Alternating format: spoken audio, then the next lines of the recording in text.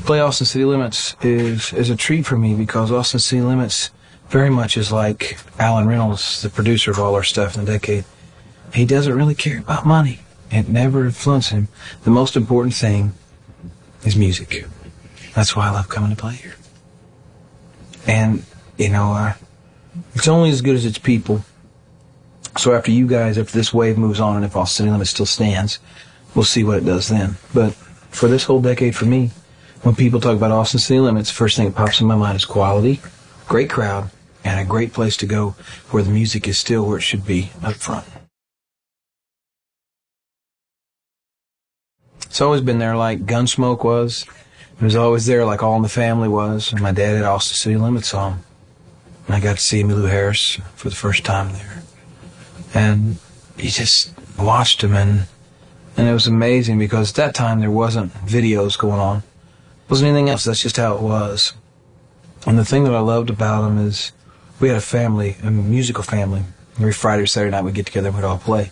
And the thing that I loved about Austin City Limits that hasn't changed is it's still like getting around in your family, in your living room, and playing music. And I think that's what I love most about it. If we're going to do one of our own specials, we're going to go back and we're going to overdub, we're going to fix, we're going to do all this stuff. What just happened and what happens every time you come to Austin City Limits is truly, I know it's overused, it's magic. And you guys are smart enough to leave it alone. And I think it comes across the TV that way. In my world, real music and real TV is very fixed.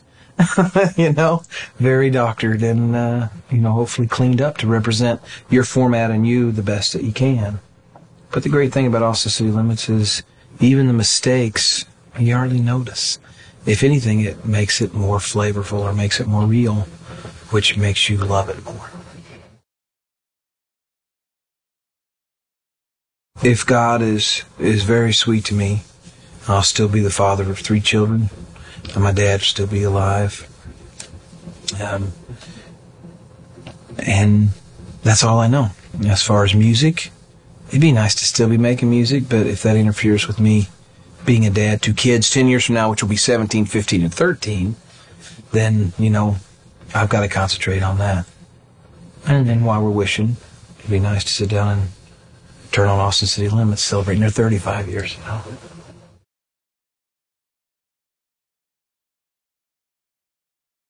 I was into Fleetwood Mac, I was into the Eagles, and I was into, what they called safe rock at the end of the 70s, which I didn't think was safe at all. It was Queen, Boston, Styx, Kansas, Kiss.